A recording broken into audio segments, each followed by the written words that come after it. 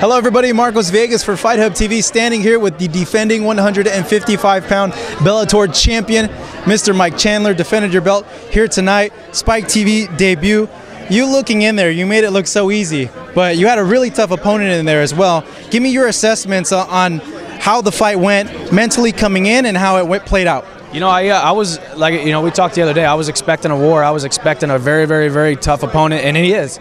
I think if me and Rick Hawn fight again, I don't think that fight's as easy as, not easy, it definitely wasn't easy, but I don't think I, you know, necessarily get that finish in pretty quick in the first round, or second round. So we could fight 10 times and, you know, who knows. When you got a guy who's a competitor like that, who's representing our country, you know, my country in the Olympics, man, he's got the heart of a champion, and you know, going in there, I don't know if I made it look easy. Honestly, I don't really remember. I always said I don't remember. I did get clipped, you know, so he hit me a couple times, and you know, it was good to be on top again. It was good to hit him with some elbows, hit him with some punches, man. I love that kind of stuff. It's the wrestler in me. So.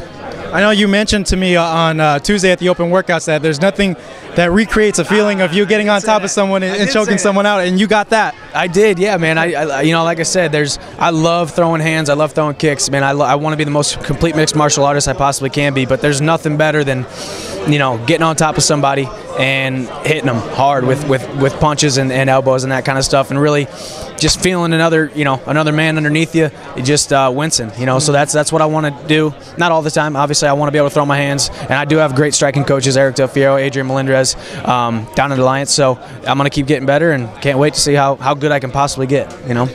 When you did have him on the ground, did you feel that once he was there, you could keep him there, and more or less, if you kept him there, the fight would go your way because you felt so dominant in that position? Yeah, I mean, I knew if I stayed on top, I win that fight 10 times out of 10. You know, by you know, unanimous decision. Don't necessarily want to be on top the whole fight. You know, I wanted to throw hands, throw kicks, and that kind of stuff. But he was really kind of backing up a little bit. Hard for me to get my rhythm, get my range. You know, it was. You know, like I said, I'm glad I was able to show a little bit more ground and pound. So. You being not too active in 2012 and having this fight now, was there something inside of you even now that kind of hoped that you had made it to the 5th round to just get that ring wear in and to really, you know, put everything together? You're shaking your head no. Man, this is, you know, fighting is one of those things where you take the least amount of damage you possibly can, so you prolong your career. You know, like I said, I always made the joke when I fought Gono, it was 56 seconds. That was a career move. You know, it's like prolong the career. Don't get hit in the head 1,000 times. I get hit in the head enough with the beasts at Alliance Training Center, man. It's not fun. And that's where I take my beatings. So if I take my beatings there, I want to try and walk out of the cage as, you know, with as little harm as possible. So. Speaking of some fans here tonight in the stands, they mentioned that, you know, Mike Chandler, there's a big disparity difference they feel between you and the rest of the Bellator lightweight division. Do you feel that way?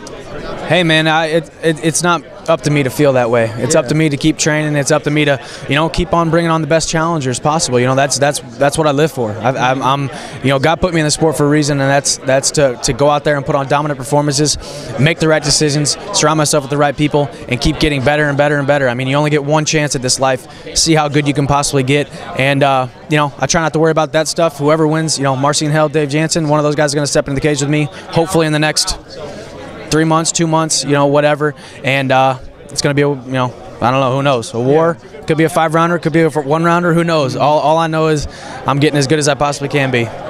Looking at their roster, the Bellator's lightweight roster, and there's another thing that we asked fans as well, and pretty surprised with what they told me to ask you, and was that they feel that maybe there might come a point where it might hinder your growth. They feel, in their opinion, because the talent level and disparity between you and your opponents so far. Absolutely not, man. There's, you know, I'm not considered the best lightweight in the world, and that's all I have to know right now. I wake up in the morning saying, thank you, God, for another opportunity to do this. Thank you for choosing me to be in this sport. I'm not the best lightweight in the world yet.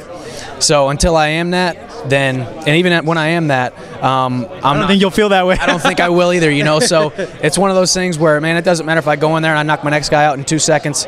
I trained my tail off as hard as I possibly could that next day, that 8 weeks before that, and made the right decisions and made the sacrifices to deserve to win that fight. So just stay the course, man. Like I said, man, surround yourself with the right people, make the right decisions, be a good person, and just continue to become the best you possibly can. It was a dominating performance here tonight in Irvine, here with the Bellator lightweight champion, Mr. Mike Chandler. I'm Marcos Villegas. Thanking you for watching us over here at Fight Hub TV.